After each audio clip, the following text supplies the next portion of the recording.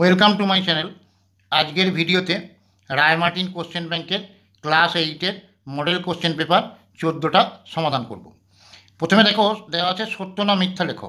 2-এর 3 মূলদ সংখ্যাটি 1-এর 2 ও 3-এর 4 মূলদ সংখ্যা দুটির মধ্যবর্তী। তো এটা কিভাবে করবে? তাহলে প্রথমে আমি দুরকমভাবে দেখাচ্ছি, তোমাদের যেটা ভালো লাগবে সেটা করবে।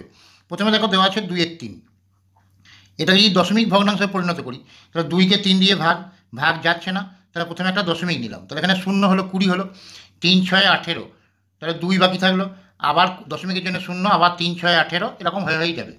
তাহলে এই 2 ঘর পর্যন্ত নিলাম। আর এখানে সংখ্যা দুটো কত দেওয়া ছিল? 1-এর 2, আর একটা কত ছিল? 3-এর 4। তাহলে এগুলোকেও দশমিক ভগ্নাংশে পরিণত করি।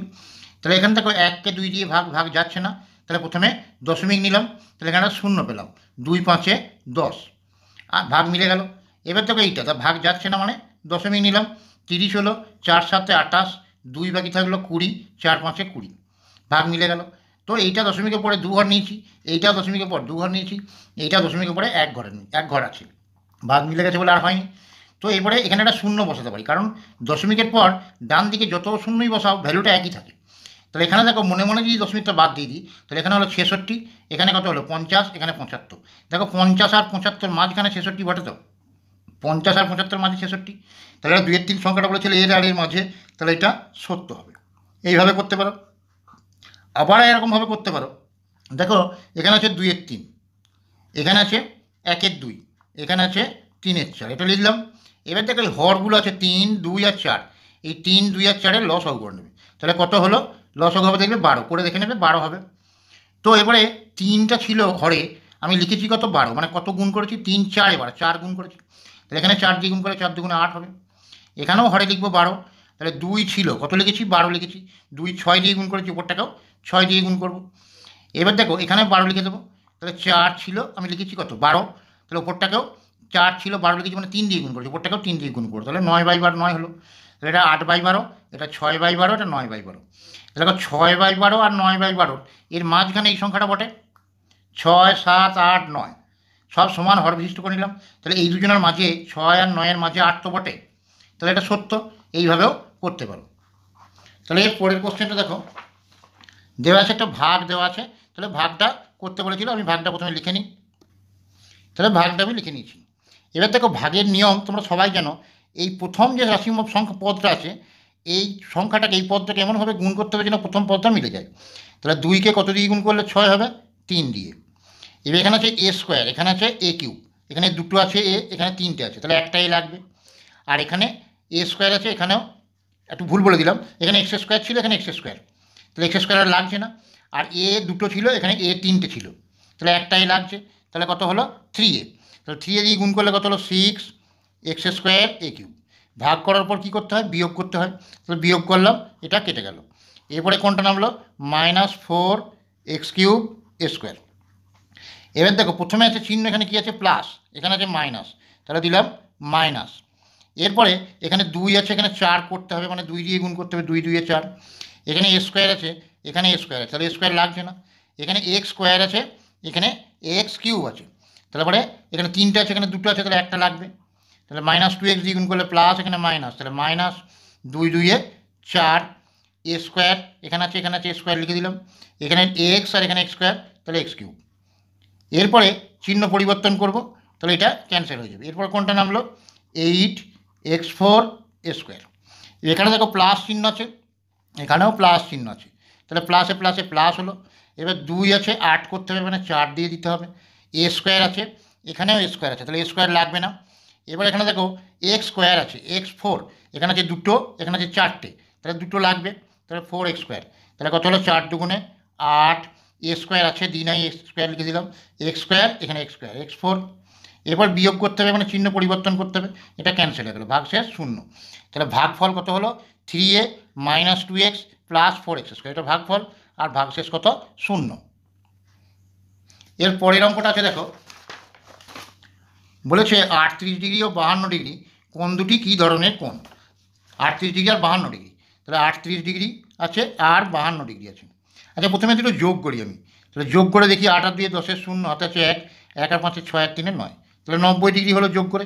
তাহলে দুটো কোণের সমষ্টি যদি 90 ডিগ্রি হয়, কোণ দুটোকে পরস্পরের কী কোণ বলা হয়? পূরক কোণ। আর যদি 180 ডিগ্রি হতো তাহলে সম্পূরক কোণ বলা হতো। তাহলে এখানে বলেছিল কোণ দুটি কী কোণ? তাহলে পরস্পর পূরক কোণ। কোণ দুটি বলেছিল কী কোণ? পরস্পর, তাহলে পূরক কোণ। এটা উত্তর হবে, কারণ যেহেতু যোগ করে 90 ডিগ্রি হয়েছে।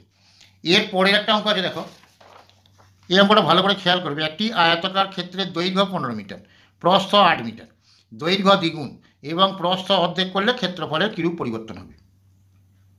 দেখো এখানে দৈর্ঘ্য দেওয়া ছিল 15 মিটার, প্রস্থ দেওয়া ছিল 8 মিটার। তাহলে ক্ষেত্রফল, আয়তক্ষেত্রের ক্ষেত্রফলের ফর্মুলা জানো যে দৈর্ঘ্য গণিত প্রস্থ, তাহলে 15 গণিত 8, তাহলে 15কে 8 দিয়ে গুণ করলে 15 8 120, এত বর্গ মিটার। এটা ক্ষেত্রফল। এবার তাকে বলেছে দৈর্ঘ্যকে বলেছিল দ্বিগুণ করতে হবে। তাহলে দৈর্ঘ্য ছিল আমার কত? 15 মিটার। তাহলে দৈর্ঘ্য দ্বিগুণ করলে হয়, দ্বিগুণ করলে হয়। তাহলে 15 ছিল, 8 দ্বিগুণ করা মানে 2 দিয়ে গুণ, তাহলে 15 দুগুণে 30 মিটার। আর বলেছিল প্রস্থটা অর্ধেক করবে, তাহলে প্রস্থ অর্ধেক করলে হয়। তাহলে প্রস্থ ছিল আমার 8, অর্ধেক করা মানে 2 দিয়ে ভাগ, তাহলে 2 দিয়ে ভাগ করলাম, 2 4 8, তাহলে কত হলো? 4 মিটার। তাহলে এখন দৈর্ঘ্যটা দ্বিগুণ করে হলো কত? 30 মিটার। প্রস্থটা অর্ধেক করা মানে 2 দিয়ে ভাগ, 4 মিটার। তাহলে এখন ক্ষেত্রফল, তাহলে এখন ক্ষেত্রফল একই দৈর্ঘ্য গণিত প্রস্থ। দৈর্ঘ্য ছিল 30 গণিত প্রস্থ ছিল 4, 30কে 4 দিয়ে গুণ 3 4 12, 120 বর্গ মিটার। দেখো আগেকার ক্ষেত্রফল কত ছিল? 120 বর্গ মিটার। এখনকার ক্ষেত্রফল কত? 120 বর্গ মিটার। তাহলে ক্ষেত্রফলের কোনোরূপ পরিবর্তন হয় নাই। তাহলে কী লিখবে? যে ক্ষেত্রফল অপরিবর্তিত থাকবে, মানে পরিবর্তন হয় নাই, অপরিবর্তিত থাকবে। এটাই অ্যান্সার। এটা করে দেখাবে যেরকম অ্যান্সারটা লিখবে, ক্ষেত্রফল অপরিবর্তিত থাকবে। এর পরের অঙ্কটা দেখো যে x + 4/x সমান -2 হয়, তবে x³ - 8 মান নির্ণয় করো। তাহলে আমি অঙ্কটা লিখে নিয়েছি, x + 4/x সমান -2 হলে x³ - 8 মান নির্ণয় করো। তাহলে প্রথমে এটা লসাগু করি। এইটার এক্সের নিচে কিছু নেই মানে 1 আছে, জানতে হবে হরে সবসময়। যে কোনো সংখ্যার নিচে হরে কিছু নাই মানে 1 আছে। তাহলে 1 আর এক্সের লসাগু কত হলো? x। লসাগুটাকে এই হরটা দিয়ে ভাগ, উপরটা দিয়ে গুণ। এক্সকে 1 দিয়ে ভাগ করলে x, তাকে x দিয়ে গুণ করলে x² প্লাস এক্সকে এক্স দিয়ে ভাগ মানে 1, 1কে 4 দিয়ে গুণ মানে 4, সমান কত হলো? -2। এবারে কোণে কোণে বজ্রগুণ করবো। এখানে দেখো 2 এর নিচে কিছু নেই মানে 1 আছে, তাহলে x² + 4কে 1 দিয়ে গুণ, তাহলে x² + 4ই হলো, সমান এক্সকে -2 দিয়ে গুণ -2x। তাহলে এখানে x² -2x এদিকে নিয়ে এলে +2x, আর এখানে +4 সমান কত? তাহলে ডান দিকে কিছু রইল না মানে 0 রইল। তাহলে x² + 2x + 4 সমান 0। আমাকে আবার বার করতে বলেছে x³ - 8। x³ এরকম লিখতে পারি x এর হোল কিউব, 8 মানে 2 এর হোল কিউব। তাহলে a³ - b³ এর formula key? Formula a - b মানে a মানে x - b মানে 2 ইন্টু x² প্লাস ab মানে x into 2, ab plus b² মানে 2² তাহলে এখানে হলো x - 2, এখানে x² প্লাস x ইন্টু 2 মানে 2x প্লাস 2² মানে 4। এবার দেখ এখানে x - 2, এখানে x² + 2x + 4 এর ভ্যালু আমি বার করে নিয়েছি কত? 0। তাহলে এটা ইন্টু এর ভ্যালু 0 বসিয়ে দিলাম। তাহলে 0কে যে কোনো সংখ্যা দিয়ে গুণ করলে 0, তাহলে উত্তর কত হলো? 0। এটাই অ্যান্সার। এর পরের কোশ্চেনটা আছে, দেখো যে একটা বর্গাকার চিত্র আঁকি DEAR। বর্গাকার এই চিত্র অঙ্কনগুলো মানে ত্রিভুজ, চতুর্ভুজ, বর্গক্ষেত্র, আয়তক্ষেত্র, রম্বস, এগুলো আমার একটা আলাদা ভিডিও দেওয়া আছে, এগুলো দেখে নিতে পারো। আর এখানে পায় চিত্রগুলোও একটা আলাদা ভিডিও করে দেওয়া আছে, এগুলো দেখে নিতে পারো।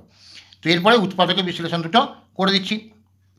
এর পরেরটা দেখো, এই উৎপাদকের বিশ্লেষণটা আছে x³ - 19x³ + 6xy into x + 2y, এটা আছে। তাহলে এটা x³ লিখলাম, -19x³ লিখলাম। এবার দেখো প্লাস 6xy-কে এটা দিয়ে গুণ করতে বলেছে। এটা যদি গুণ করি, এক্সের সঙ্গে যদি গুণ করি কত হলো? 6x² প্লাস এটা দিয়ে এটাকে গুণ করলে 6 দুগুণে 12xy², এটা হলো। এবার আমি একটু সাজিয়ে লিখে নিই।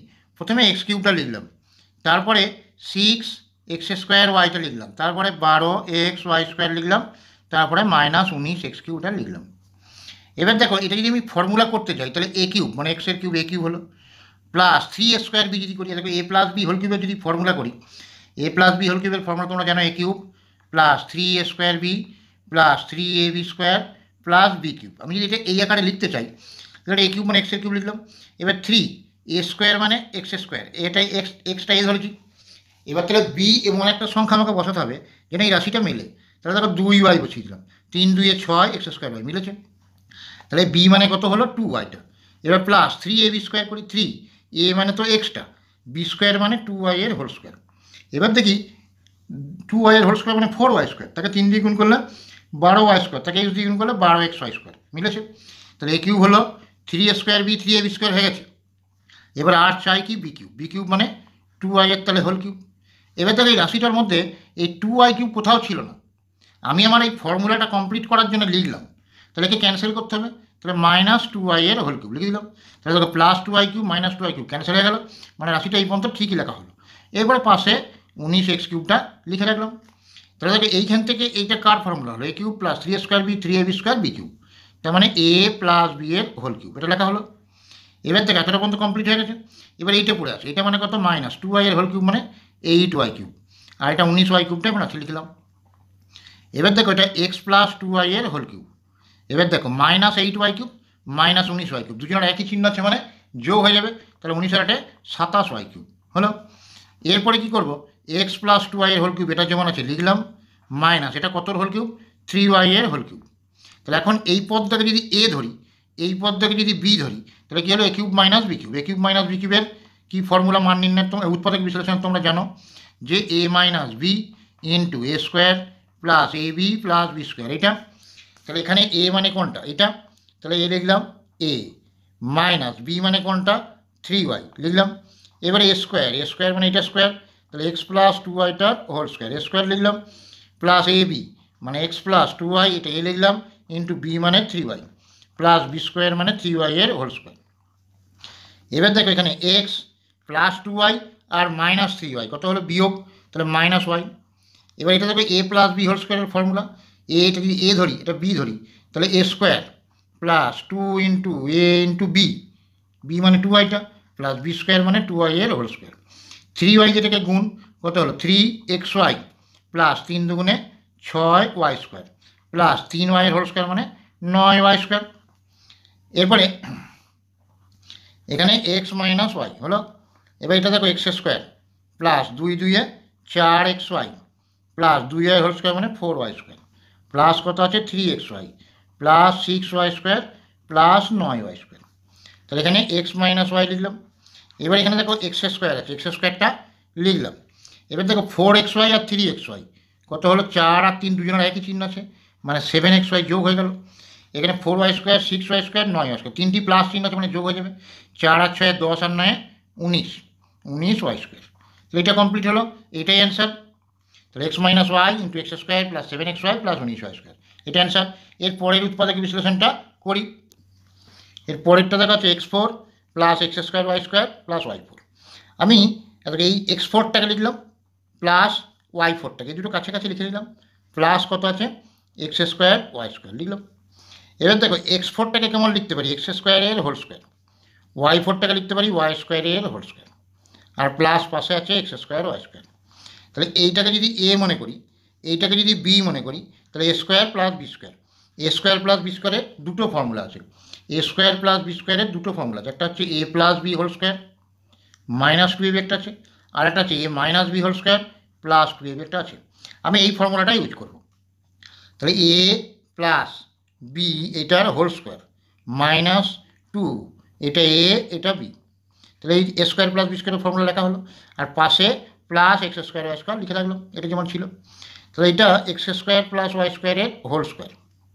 এবার দেখো এইটা হলো কত -2 এক্স স্কোয়ার ওয়াই স্কোয়ার, এটা কত plus x square Y square, আর চিহ্ন আছে মানে বিয়োগ হয়ে যাবে, তাহলে minus x square Y square হলো।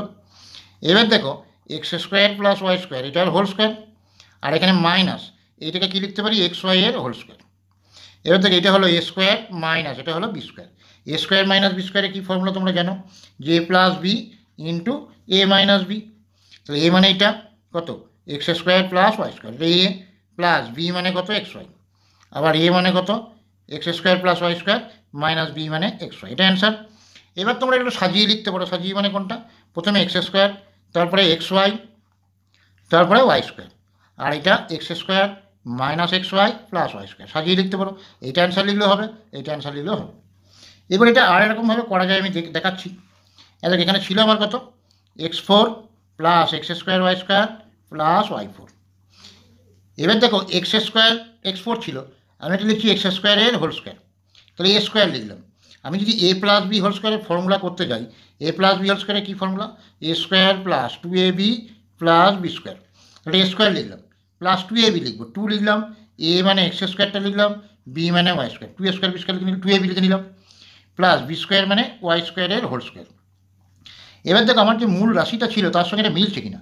এক্স স্কোয়ারের হোল স্কোয়ার মানে x4, ওয়াই স্কোয়ারের হোল স্কোয়ার মানে y4, এটা মিলেছে দুটোই। কিন্তু এখানে ছিল আমার এক্স স্কোয়ার ওয়াই স্কোয়ার, আর আমি লিখে দিয়েছি কত ফর্মুলাটা তৈরি করার জন্য 2x square Y square.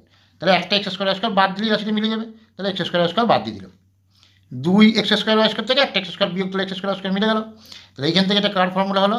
a plus B এর হোল স্কোয়ার, আর এখানে মাইনাস এটার স্কোয়ার ছিল, তখন আমি লিখতে পারি xy এর হোল স্কোয়ার।